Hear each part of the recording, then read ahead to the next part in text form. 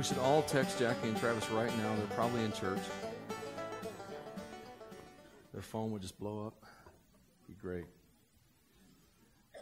I'm going to read a selection out of Romans 7. I'm going to jump around so you can follow me on the slides. That's probably the best way to do it. Paul says, I don't really understand myself. Can I get an amen on that? Yeah, that's right. For I want to do what's right, but I don't do it. Instead, I do what I hate. I want to do what's right, but I can't. I want to do what is good, but I don't.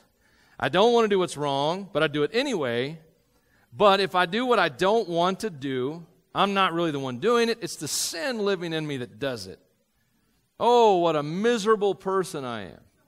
Who will free me from this life that is dominated by sin and death? Thank God. The answer is in Jesus Christ our Lord. You read it like that, you catch. I call that Paul's tongue twister. When you read it like that, you're like, dude, he was messed up, right? Paul and me, we're the same, man. You have something in common with an apostle, man. That's good.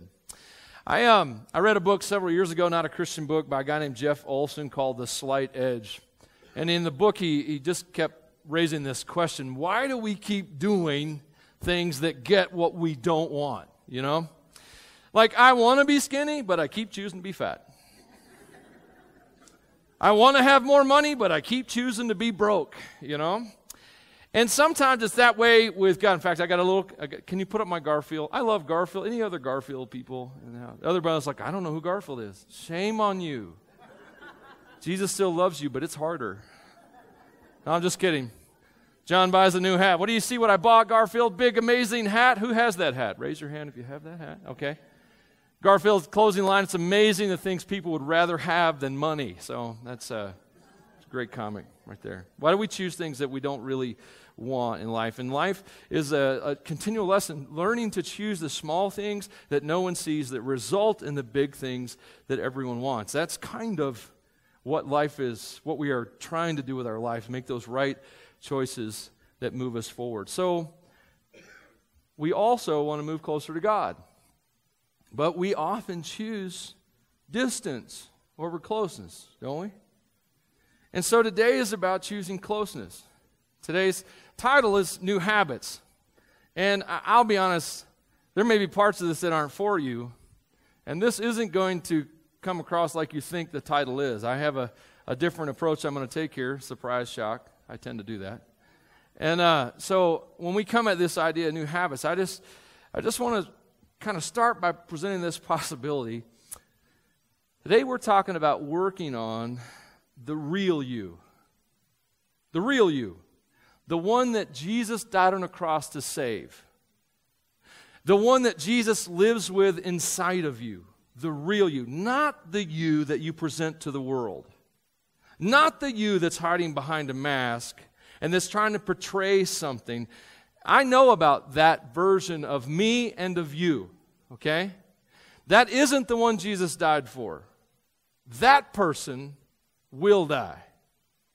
But there is a real you that God believes is valuable, that God cares about, that God wants to be with, that you're afraid to know, most of you. You are afraid to actually come to know yourself. And so today is about moving in that direction, that inner person becomes something else. In Ordinary Faith, we like to present this framework all the time. We start by trusting Jesus. We live to honor God, and we grow by helping others. Another way I could state that and fit in that framework is this. We need Jesus. Amen? 2, we can change because we have been changed in the truest version and deepest person of ourselves. Jesus changed us when we trusted Him. So we need Jesus. We can change. And third, we have a mission. If you're walking through life without a purpose, that is not for you. God has a purpose for you. Your life is a message to the world. And so our task is to find that. And so when we talk about Christian disciplines a lot of times, we're talking about bringing those things before God, letting God work on those things in our life. That's the purpose of Christian discipline, so to speak. And so discipline in our lives begins to look like choosing the things that we need now that are going to do things for us. It's like choosing between what we want now and what we need the most. I have this little thing I use a lot. I don't know if it's catching on yet, but I'm going to keep trying. I call them simple, repeatable actions. I've worked in corporate America. I've worked in not corporate America. I've worked for people. You know, I've done all. I've worked in churches, some even. And I have spent so much of my life working on some kind of strategy or a plan to get things done. And this is something I've noticed about myself and humanity, and definitely corporations. They definitely drift toward complication. Wouldn't you say that? I mean, you guys that are working for companies or the government or something like that, don't you just love, they call it the red tape. Don't you just love it? When there's so much red tape, you can't do the right thing. To me, that's one of the deepest problems with our country. When you can't do the right thing because of the rules, something is broken, you know. But that's a sermon for another time. That's not my point. That was me venting. Thank you. I needed the therapy. I'm better now. I call them simple, repeatable actions. I was in my men's group on Tuesday, and the Lord gave it to me this way. I can't remember what we were talking about. I was talking to Bruce Snowberger, or as I like to call him, Bruce Snowberger, and just kidding. And this is what came out, and I think it was of the Lord, so much that I remembered it, and I never remember anything I say. So it was like the simple things that get done will beat complicated plans that never get applied any day of the week. And that's what we do. A lot of times we spend a lot of time planning and figuring out and no time actually applying. So I am a fan of simple, and here's why. Simple gets done. Simple gets done. So my life, I live now a life of routines, man. I am a habitual creature, man. I drive to the senior center every time I come the exact same way. My son's been driving me lately, and he's been doing it wrong. And it's been bugging me, okay? I am a creature of habit. And part of that is out of necessity, man. I can't remember stuff. I don't know if I'm getting old or dumb or both, but I can't remember stuff. So if I don't get something in my routine, it isn't going to get done. So just know that. If you want me to get something done that's out of my routine, tell that amazing wife of mine, you're wasting your breath telling me, okay? So I want to ask this question as we get into this new life, the new expectations, the new habits of a new life. I want to ask this question, and I don't want you to answer it just yet because there's a hook in it, and I don't want you to get caught by it. But I want you to ask yourself, what is it that you really want in this life? What is it that you really want in this life? Now, don't answer it yet because I want to put some caveats on this, okay? First one is 1 Peter 2:11. In 1 Peter 2:11, Peter makes this bodacious statement. It just has always blown me away. Bodacious. Yeah, I brought that back from the 90s. Any Hank Jr., the third? Anyway, so I grew up in Tennessee. What can I say? Dear friends, I warn you. Does that sound serious? When you say to your kids, I am warning you. Okay, I warn you. As temporary residents and foreigners, keep away from worldly desires that wage war against your very souls. Wage war against your very souls. Think about that. Let that soak in for a second. There's stuff in this life that comes from our culture, that comes through the media, that comes from other people, that's literally, in Peter's language, waging war on us. So when I ask you, what is it you really want in this life? Remind yourself, I cannot let my culture and my world determine what I want. I can't do that. If I do that, I'm setting myself up to be taken down. So if you're sitting there and I ask the question, what do you want? What do you need in this life? And your answers were things like, I need money, I need things, I need fame, I need a relationship. If it was anything that dies with you, it's the wrong thing. Okay? You need more than that. Does that make sense? Hang on. There's more coming. This is going to get fun, but right now I got to drive this base home, this foundation, okay? This thing, now what I'm going to do is I'm going to give you the answer to your question, and I'm sorry about that. I know it's like, my mom used to do that. She would say, "What are you doing?" And then she would tell me what I was doing. Listen to Psalm 37. This is my favorite psalm. I love a lot of the psalms, but Psalm 37, that's one of my favorites. Take delight in the Lord, and he will give you your heart's desires. Commit everything you do to the Lord. Trust him, and he will help you. Let me tell you what it is you really want. You really want communion. I know that doesn't sound like a good answer when the money's short, or when you have disease in your family, or when your marriage is on the brink. But I'm here to tell you that what you really want is communion with the God who's over all of that. And that's what the writer of Psalms, David, is trying to tell us. Trust in the Lord with all your heart, and he will give you the desires of your heart. That is a double-edged sword. He will put the desires of your heart in you, and he will fulfill those desires that he gave you, is what he's saying. And so that, I just want to say, there may be a lot of things on your list. And you hear me say all the time, there are a lot of questions in life, but I believe there's only one answer, and it's Jesus Christ. And this is why. What we really need is communion with God. That's why Paul said to pray without ceasing. Pray without ceasing was not about you requesting stuff from God all day long nonstop. Pray without ceasing was about being in continual communion with God. Now, if you're sitting there going, "I don't think I can do that," you can't. But Jesus lives in you. You are Holy Spirit powered, and so now you can. Does that make sense? You still with me? This is all introduction. Let's get into sermon, okay? Let's get into actually what I want to talk, where we want to go with this. So we laid a foundation of what we want. So how are we going to get it? How are we going to get this exciting, vibrant Christian faith in our life? How are we going to do there? So today's message really only has 2 points and 37 subpoints, but only 2 points. First point, we got to wake up. We got to wake up. Everybody say wake up. Wake up. Who didn't say wake? Someone didn't say it. Someone says, "I don't talk in church." We've got to wake up. You cannot live life on autopilot.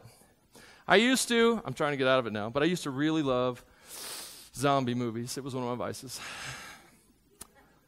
And I'll tell you why I love zombie movies. First of all, I know in this room there are some people preparing for the zombie apocalypse. No hands up. No hands up. I just want to say, chances are you're going to be a zombie, so maybe you should practice something else. All right. That's all I'm going to say about that. So, why is it that I like zombie movies? That is so unchristian of you. Maybe so, but here's the reason. Because I live in a world where everybody is an automatic. Everybody's on autopilot. People don't live. Come on, man. People don't live. They just go through the motions until they die. They survive until they die, and that stinks. So the first thing that's got to happen in this new life of Jesus Christ, and part of coming to faith, is waking up.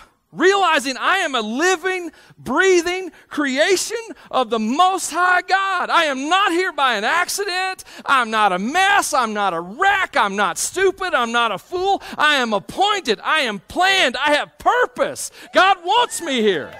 Wake up to that reality. Just wake up. So we start right there, waking up, snapping out of it, coming into this life. And let me ask this question. When is the last time you felt inspired? Now, I'm not talking about a vacation. That's just being inspired because you don't have to go to work. Actually, a vacation really is, in our culture today, a vacation has become another consumable product. And that makes me angry that I live in a world that turns everything into a consumable. But again, that's another sermon, another talk, more on an unpopular side of things. I'm talking about, when is the last time you felt inspired? Like breaking out, like something different, like you felt alive. That's what I mean. So, how do we get there? How do we wake up? How do we feel inspired? So I want to share, I think Jesus has a little bit to teach us here. Now, before I get into Jesus, let me ask you a question. I got to lay a foundation about Jesus. I've asked this question a lot lately, and I'm going to keep asking it until everybody gets it. You have to answer this question about Jesus. Was Jesus an exception, or was Jesus an example? Was he an exception, or was he an example? You have to answer that question. Because if he's an exception to all the rules, and he says to us, you have to take up your cross and follow me. You have to lay down your life and die to yourself and follow me. That's unfair. Right? If Jesus is the exception to all the rules, and he asks us to follow him, how can we? And so, is he an exception or is he an example? Obviously, I believe he's an example. Okay, now I may have set you up there and go, well, obviously, I know where he's coming from. Yes, I am coming there. I think Jesus is an example. So, John 5:19, Jesus says, I tell you the truth, the Son can do nothing by himself. That should strike you. That moves Jesus out of the exception category and into him doing something else. He lived this life as an example of what it means to follow God everywhere. So, I can do nothing by myself. He does only what he sees the Father doing, and whatever the Father does, the Son also does. For the Father loves the Son and shows him everything he is doing. Why does God show Jesus everything he's doing? Because he loves the Son. Are you a son or a daughter? Does he love you? Is he showing you stuff? Says he is. Now, I might be missing it. It says he's showing. Jesus says his Father's showing him stuff. How did Jesus do this? So it's real simple. It's not complicated. Jesus had this thing in his life he did. A lot of people would think it was weird, but he didn't care. And it was prayer. Here's how Jesus did it. We find out as we read the Gospels that Jesus spent a lot of nights and he would sit up late in prayer. And then a lot of mornings he would get up early and he would pray. Now, what was he doing? He was connecting with his Father at night, and he was connecting with his Father in the morning. He was finding out what his Father wanted him to do. He was looking for God at work. He was being in connection and communion with his Father as each day, as he knew more and more what his Father was like. Do you think it would have been more easy for him, or more simple for him, to see where God is working as he learns what his Father is like? So Jesus spent time with God. Let me point out one little thing here I think is interesting. It really is kind of off topic, but I don't care. I want to share it with you. When God created the heavens and the earth, he concluded each day with the statement, everything was good, and the evening and the morning were the first day. Have you ever thought about that? The Hebrew mind, based on creation, believes that the day starts at night. And I know you may sit there going, well, that's a little weird. It's no weirder than our day starting at midnight. Think about it. Our day starts at 12:01. That's kind of stupid. I don't know who dreamed that up, but I wasn't on that committee. Thank God. Science teaches us that, well, they discovered that the things that you go to bed on are the things that your brain will drive deep and process the most thoroughly as you sleep. So I'm just saying it's possible Jesus was teaching us how to drive the life of God deeper into our minds and into our hearts by spending late nights with his Father and early mornings with his Father. Now, prayer may be an intimidating thing, but I still want to encourage you to imitate Jesus and learn to pray. And I want to say, start where you are. You don't have to be amazing at prayer. You don't have to feel comfortable with it. You don't have to break out into King James when you do it. That used to really freak me out. You ever been talking to one of those deacons, and they're like, yeah, man, I was watching the baseball game, and then someone asks them to pray in church, and they go, oh, Lord God in heaven, hallowed be thy name?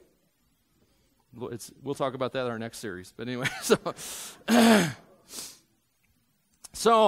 just want to say start where you are. Just start where you are in prayer. Obey the impulses to pray.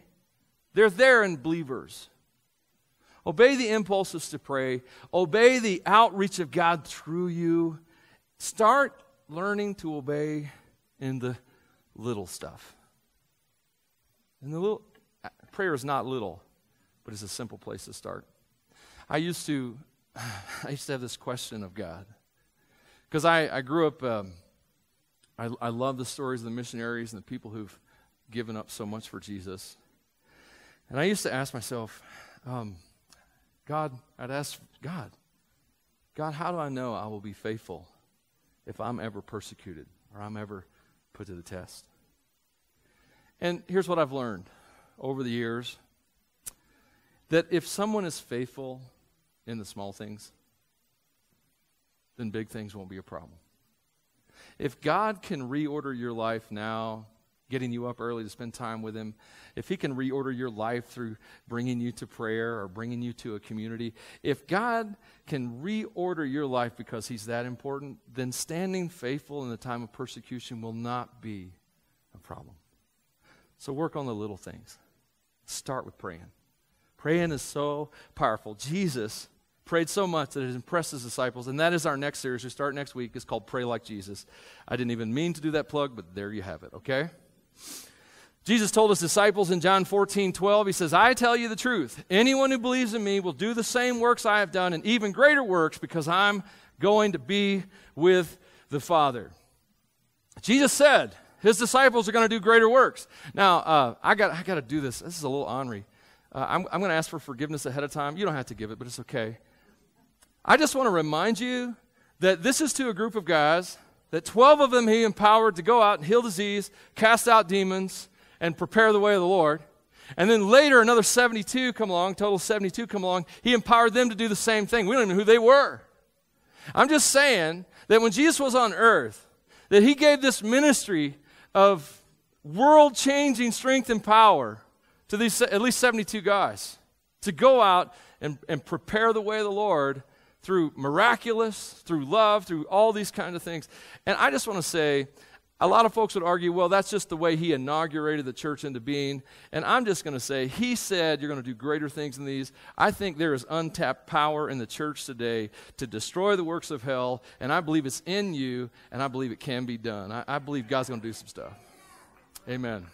Amen. Thank you. One person's excited about that. No, I'm just picking. I just want to drive that home. Greater things. Now, so we got to wake up. So we wake up through prayer. How do we pray? We clean up. Yeah, you'll see the system work here in just a second. This outline will be memorable to some degree. We have to clean up. What's that about? It's about confession of sin. Now, this might be an unpopular subject for you, but actually sin's very popular, I found.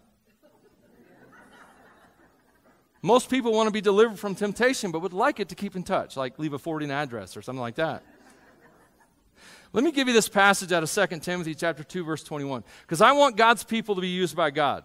Do you want to be used by God? Would you like to be used by God? How many of you would really like to be used by God? Okay, sorry. All right. How many of you, let's go this way.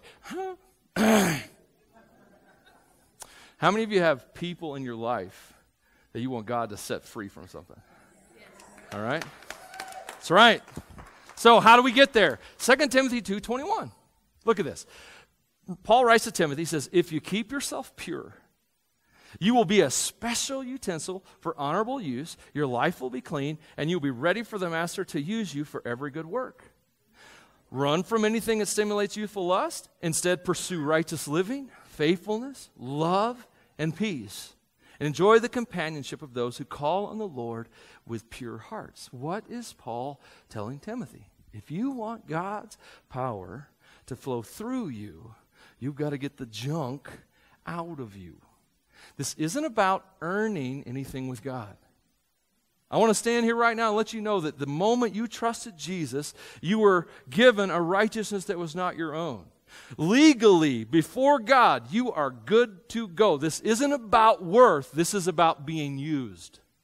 And this isn't about God standing back going, well, until you're good enough, I'm not going to use you. This is God saying, get the junk out of you so I can flow through you. Okay?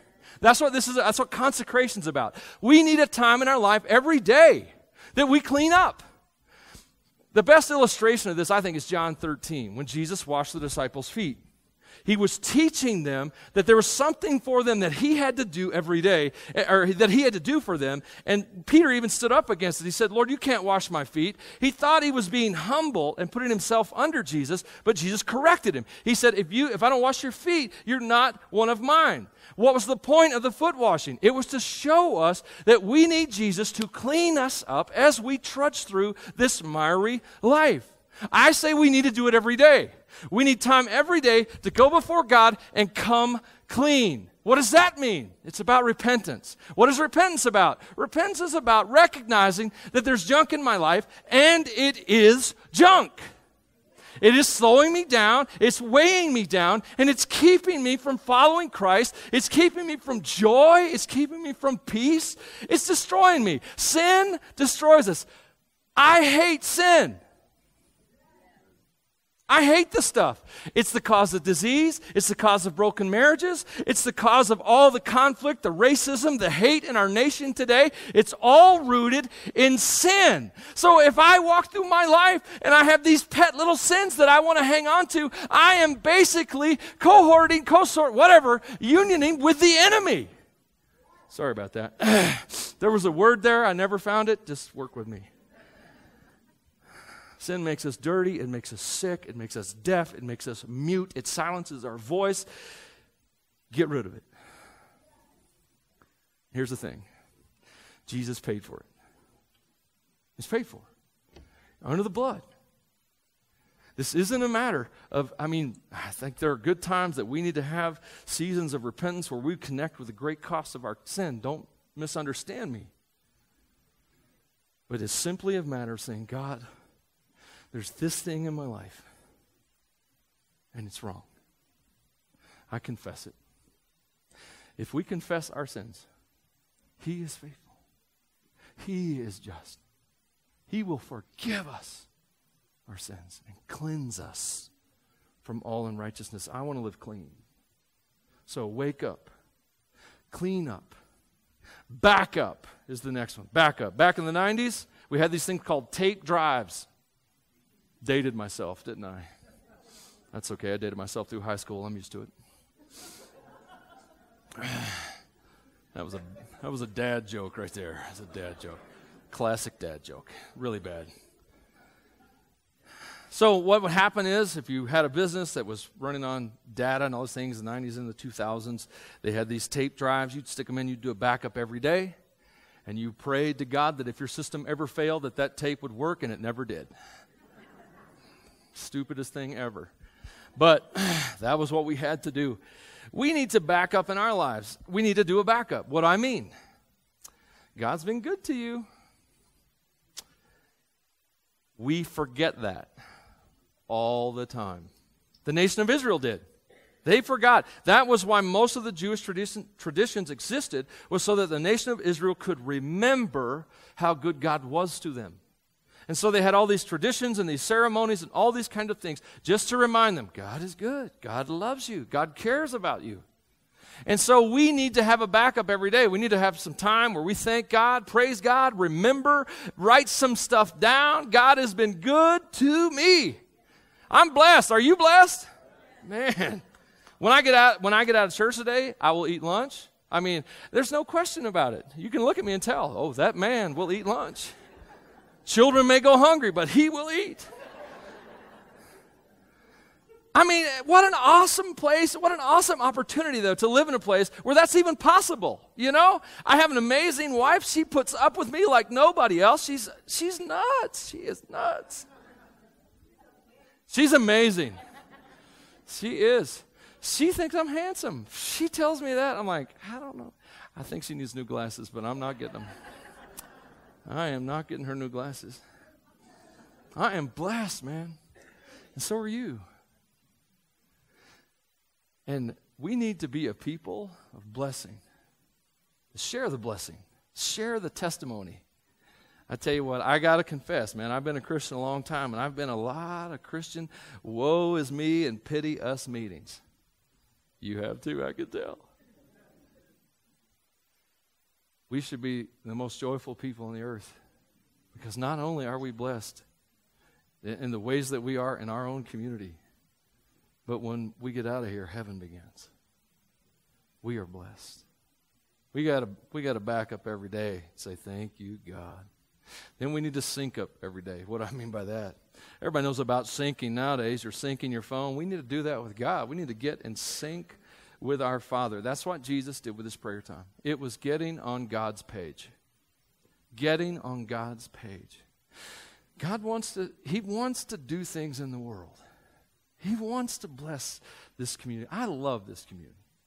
I love Rock Springs. Do you love Rock Springs? This is a great place to live if you can get past the wind and the winter and the road construction. I noticed they're closing down every road in town, just like they do every year. I'm like, for 3 months we have to figure out how to get around without roads here. It cracks me up. My point is we have to get that in sync with what God's doing. He wants to bless this community. He loves Rock Springs. He loves Green River. He loves the state. And my task each day and your task each day is not to go out and survive. I'm going to say that again. Our task each day is not just to survive another one. Our task each day is to be looking for what God is up to. I'm going to tell you, that's a fun way to live. It really is. It's fun. You'll meet people you never thought you'd meet. You'll meet other Christians, and they will feed your soul. You'll meet people who are in need. You'll get opportunities to talk, to pray, to help somebody. All you got to do, sync up with your Father and walk out in that world going, God's up something today, and I'm going to get in the middle of it. Does that sound like fun? See, this new life's exciting. These people who have this idea of church that it's all, hello, brother, they don't go to our church. I might be having a little more fun than I should. We got to wake up, and then we got to stand up. Now this is exciting to me. In Ephesians chapter 6, Paul makes this awesome. I'll just read it. A final word. Be strong in the Lord and in his mighty power. Pause. Be strong in the Lord. Not strong in money, not strong in possessions, not strong in relationships. Fill in your blank. Be strong in the Lord and in his mighty power.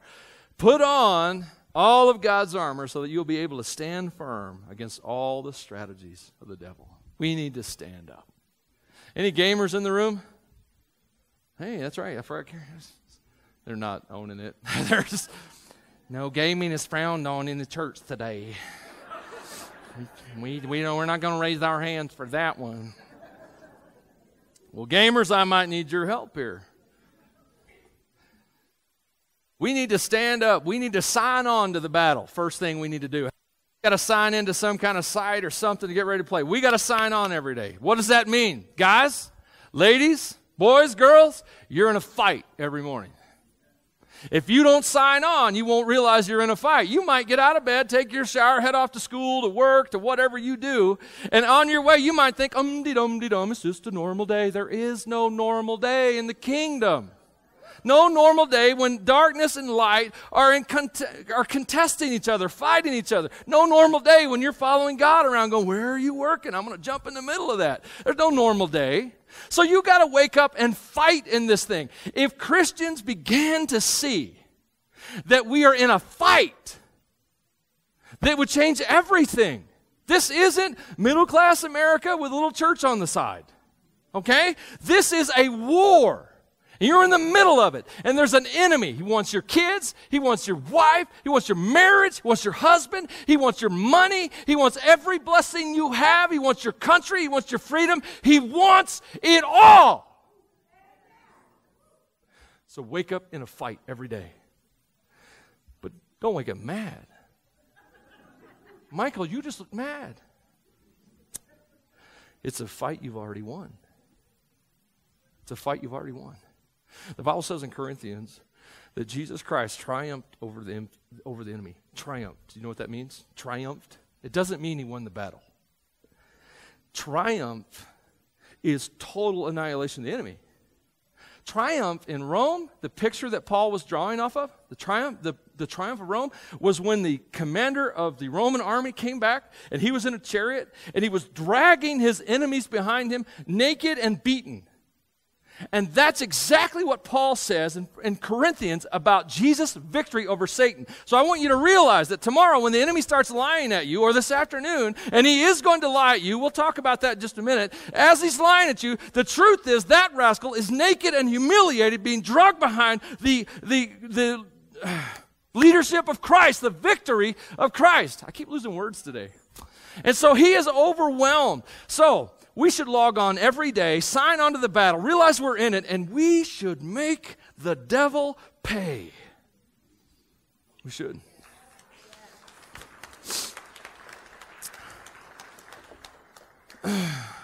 I just read this morning the suicide statistics. I did not realize Wyoming has led the country in suicide rates for years.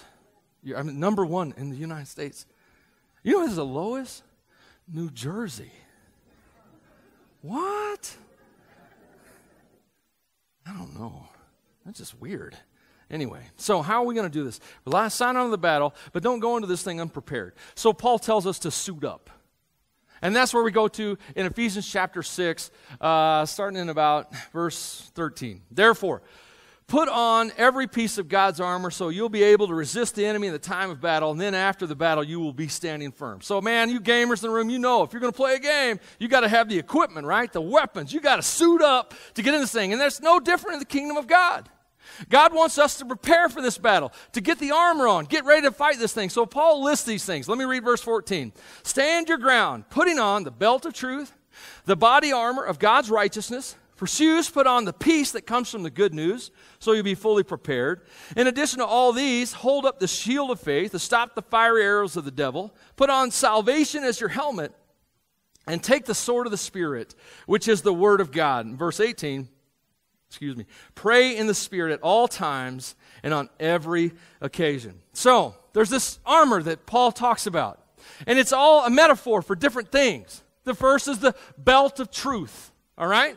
So Paul is drawing an analogy from the Roman soldier. And the belt was kind of like the Roman soldier's backpack. That's how we think of it today. But his belt would hold extra weapons. It would hold his armor in place. It was the foundation for his armor. As truth is the foundation for your life. It's the foundation for your identity. It's the foundation for who you are and what God wants to do in you and through you.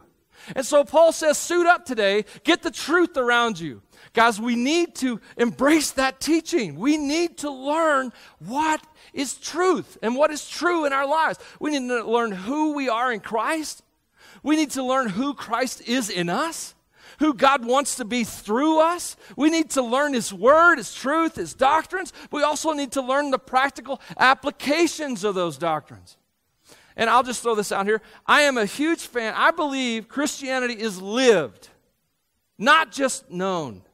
I think if there is a gap between intellect and action, then that fault is on us. If you are going to live this exciting new life in Christ, it's the stuff you've learned you have to do. Does that make sense? Do stuff because God has done it. So, based on this truth.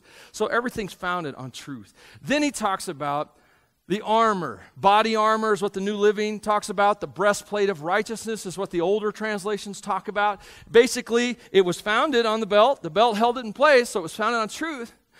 But it protected the core of the body, the place that if you get hurt, you're probably going to die.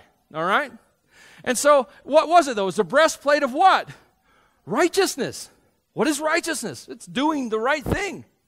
It's doing what Jesus would do if he were in your situation. And so we need to live out righteousness. Now, I think there's an easy way to live out righteousness, and it's simply this: pursue Jesus. I'd say the hardest way to live out righteousness is to resist sin. The Bible says to resist the devil. That's good. But I'm just saying, as long as you're trying to fight sin, you're not pursuing Jesus. Jesus already beat sin. Pursue Jesus. But we live in his righteousness. It's imputed, but that does not mean that I get to go through life and live in all kinds of sin, Because sin makes me dirty. Sin makes me dumb. Sin makes me mute. Sin takes away my power. I just feel like someone just thought of a sin in their life that is stripping the power out of their life. So, hey, own it. Let Jesus wash it away. You're done. There's no need for guilt. There's always need for repentance. Guilt should just alert us to the need for repentance and then be done with. If you're living under guilt, you're not living under the gospel. The good news, okay? So just let it go. Let Jesus wash that thing away and take it out of your life. Belt of truth, armor of righteousness. And righteousness is critical to this battle. The boots of peace. The Roman soldiers, actually, one of their secrets to their victories was their boots. They were the first army to have actual boots. They would drive nails through them so they could hold their ground. And so Paul tells us to have the boots of the gospel of peace. So think about this. You're in a war, but you're fighting from a position of founding of peace. Doesn't that sound like an oxymoron? Doesn't that sound like totally in opposition? But you are standing and fighting from a position of peace. You are at peace with God. And you're fighting for the peace of the people that you know and love and work with. You're fighting for the peace of Rock Springs. You're founded in that. So there you have the belt, the breastplate, or the body armor. You have the boots. And then he moves into the S's. So 3 B's and 3 S's, okay? They don't quite work this way, but bear with me, okay? Then he moves into the shield of faith. And most people believe he's referring to the Roman shield versus the Greek shield. What's the difference? The Greek shield was like a giant dinner plate on your arm. And the Roman shield would protect you from chin to knees. And they were designed to work with your squad. So they would interlock with each other. And so the funny thing about the shield, you think of a shield, you think of a defensive weapon, but in the Roman army, the shield was a defensive weapon used as an offensive tactic. What they would do is they would gather together 10, 15 men, they would link their shields, and then they would attack the walls of a city, and the fiery arrows coming from above couldn't hit them because they were all shielding each other. Think about that in a Christian context. Satan's always shooting these fiery darts at you. They're lies. Just another lie and another lie and another lie. And yeah, you got your shield in life. You believe. You trust Jesus Christ. But you need a squad around you, don't you? Sometimes don't you need someone in your life to come up and say, hey man, have faith. Isn't that what Paul did for Timothy and Titus? Believe. Stay strong in the Lord. Have courage. This is why we come together, guys. Not to just listen to the crazy guy, but to actually come together and say, hey, have faith. This matters. This is important. We can do this together because Christ empowers us. We can change things. So, we've got the shield of faith, keeping those doubts at bay, those lies at bay. The helmet of salvation, another Roman thing. I mean, Romans actually made advanced helmets. They were lined, padded. Some of them were even custom fitted. So just think about it. For salvation, he says, put on salvation like a helmet. Salvation like a helmet. Do you have any idea how awesome your salvation is? He's kind of saying, get your head in your salvation and enjoy that. Enjoy and know and wrap your mind and your heart around how awesome it is to be saved. Man, we always want answers. Why did God do this? Why did this happen? God gave this to me for a funeral a couple weeks ago. We really need to stop living life like it's a classroom and we're learning for the final exam that if we pass, we get to go to heaven. That is not what life is. That is not what salvation is. The gospel is not a classroom thing. Jesus is a Savior. I am not in a classroom trying to learn all the questions for the test. I am drowning in an ocean trying not to die. That's what I am. And Jesus offers salvation to men and women who don't want to die. Does that make sense? Salvation is awesome. And very visceral, obviously. So, then we move into the sword. So we had the shield, We had the salvation. I stretched that a little bit. And now we have the sword, which is the word of the Lord. And of course, I have to give you Hebrews 4:12 because I wouldn't. Apparently, you're not welcome anymore. So, no, I'm just kidding. Just kidding. Wyoming wind. Hebrews 4:12. The word of God is alive and powerful. It's sharper than the sharpest two-edged sword, cutting between soul and spirit, between joint and marrow. It exposes our innermost thoughts and desires. The word of God is powerful, guys. Michael alluded to it. I can't remember, one of the prayers this morning talked about the power of God's word.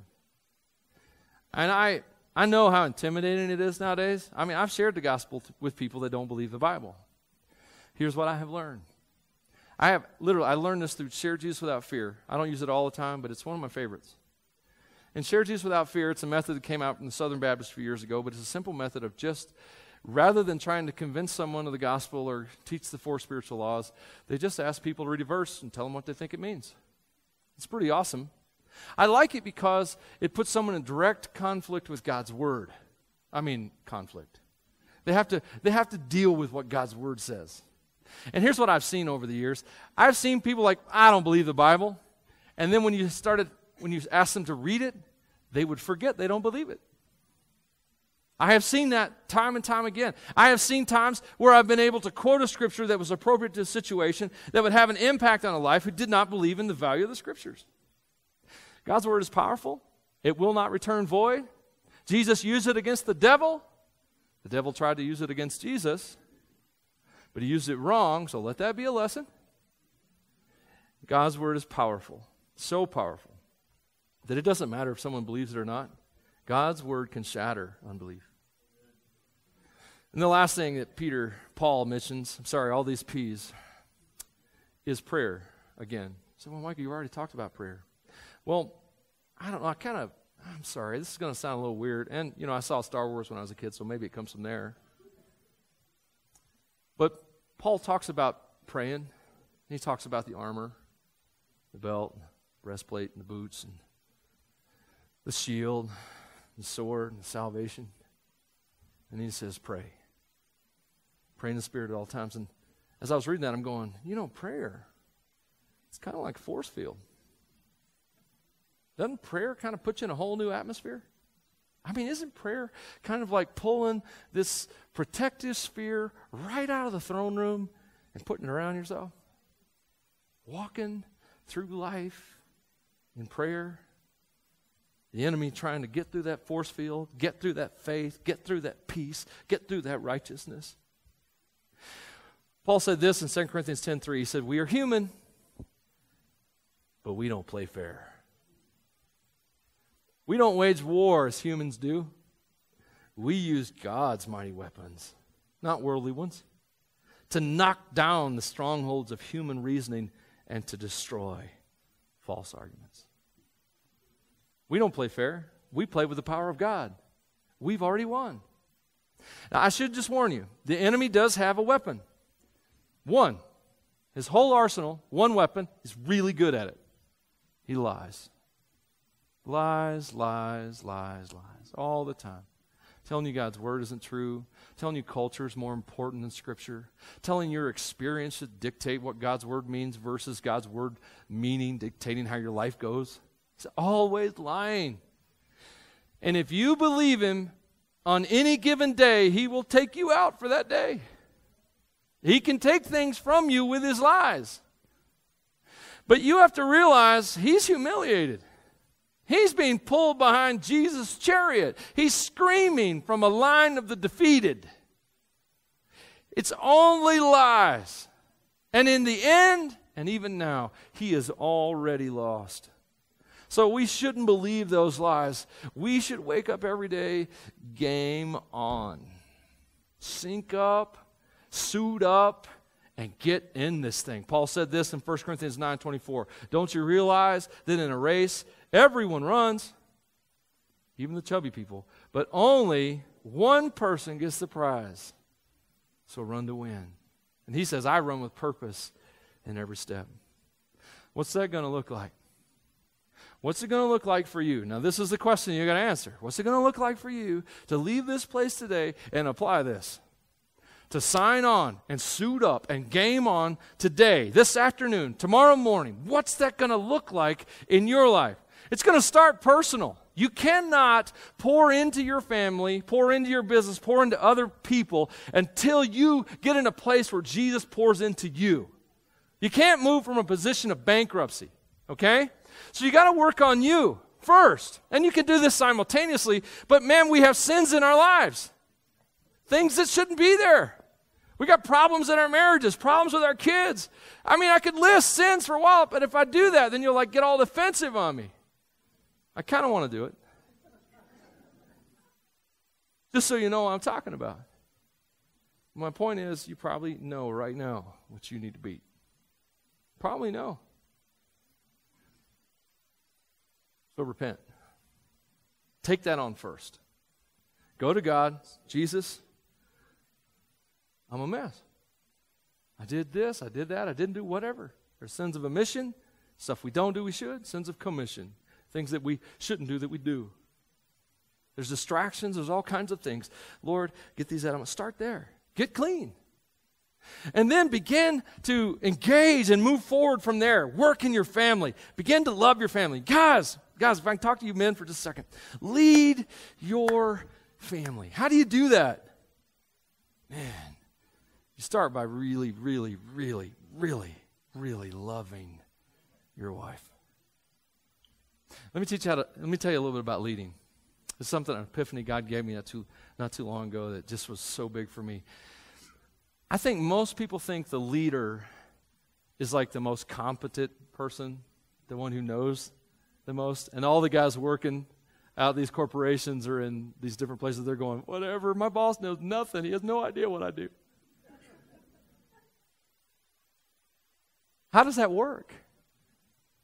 How do you end up in a position in your work situation, your career, where you have people over you that are your leader, but they don't know anything that you're supposed to do? Is that right or is that wrong? Well, let me tell you what a leader really does. It's not the leader's job to know everything. So men, you don't have to, in order to be the spiritual leader of your home, you don't have to be the smartest dude scripturally in your house. You don't. What does a leader really do? I'll tell you what a leader does. A leader equips those that are in their responsibility for success. That's what a good leader does. He doesn't claim all the success. Well, some of them do, but they're not good leaders. But he equips those. So men, how can you lead your wives and stand up and be the man in your home that you want to be? Start equipping your family for success. You don't have to know everything, but you can find out what you need to help your wife get free, to help your kids mature. It's all about equipping, making success possible. Does that make sense? If you're mad, don't tell me about it. I love you, I just don't want to know. So, we need to move in these areas of our life. It might look like stepping into what's happening in our community. I was talking with Miss Linda Cornell this week.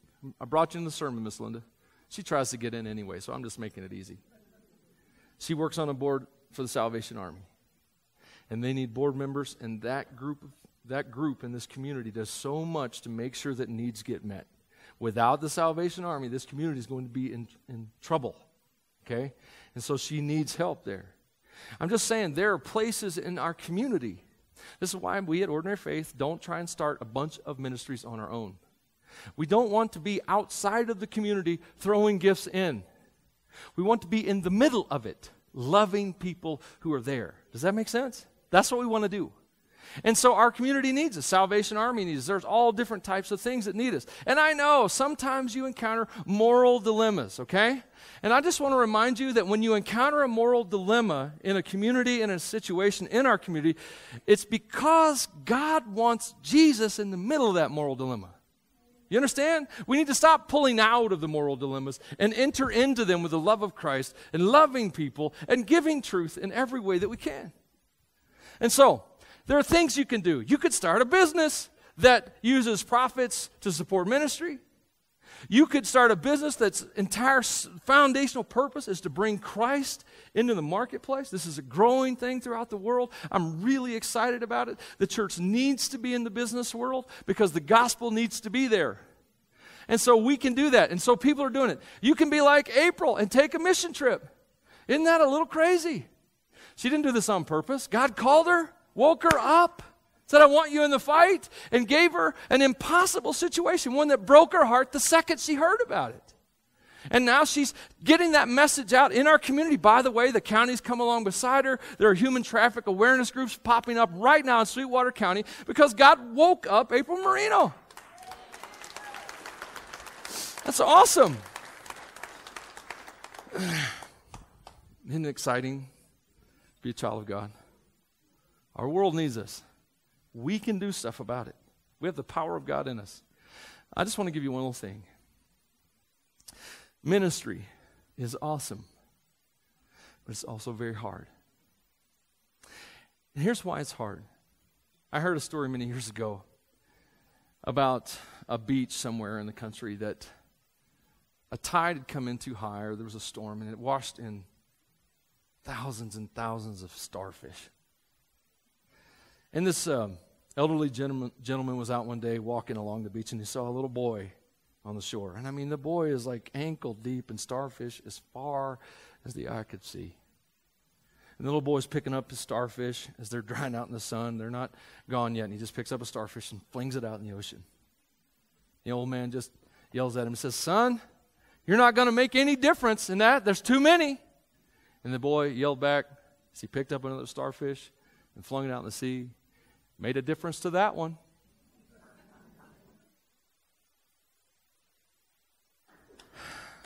In life, you do ministry. You don't do ministry because the community needs ministry. You do ministry because the one who was poured out for you wants you to be poured out for him. That's why you do ministry. Does that make sense? This is for Jesus. And every homeless person you help, every mouth you feed, every person that gets delivered from human trafficking, every marriage that gets held together, every child that gets through a crisis situation, every suicide that's prevented, the list goes on. Everyone is simply a ministry to Jesus. And so I can't sit here and worry and fret and give up because there are tens of thousands I can't help. Ministry isn't about the tens of thousands that I can't personally help. Ministry is about trusting God that He's going to send some others to help them. And I make the difference to the ones I can. Does that make sense? And so, guys, we've finished up this series, The New Normal. And I've challenged you, I think. I've called you, my goal from the beginning was to call you out of a Christianity that merely had Jesus as an accessory into an active faith that has practical implications on any ordinary Monday, Tuesday, Wednesday through Saturday. I've asked you, you're empowered to make a difference, and you are. And now you have a job. Any message you get, you're responsible for. You're welcome. And here's what your job is. Are you ready? Your job is to try. It's to try. You know, I'm not a good guitarist now, but when I first started, I was really bad. And I remember trying to play, and I just wanted to worship, you know. My fingers would kill me. I'd whine. I sang the same song a third of the way through 100 times. Drove my wife insane. I was really bad. But I kept trying. And I kept trying. And eventually that trying became for me an opportunity to worship anytime I can. Guys, just try. And don't quit trying. Don't quit. Just try to touch a life. Try to pray for somebody. Try to put that marriage back together. Try to love on those kids. Try to give them what they need. Keep trying, because faith without trying is dead, to requote James. So try. Let's pray. Heavenly Father, I pray this day for the power of God to drive fear out of our hearts. Our community needs us. Addiction, pornography, human trafficking, suicide, the worst diseases and blights on humanity are right here in our community. But in the midst of this community are also amazing people. So many who love God, so many who love others. I pray, Lord, that the faith and the goodness of God would drive fear out of us, drive sloth out of us, challenge us to stand up and believe, to try. I thank you that we are so blessed. We get so many opportunities to do so many things that so few get. But Lord, people need us. People need you.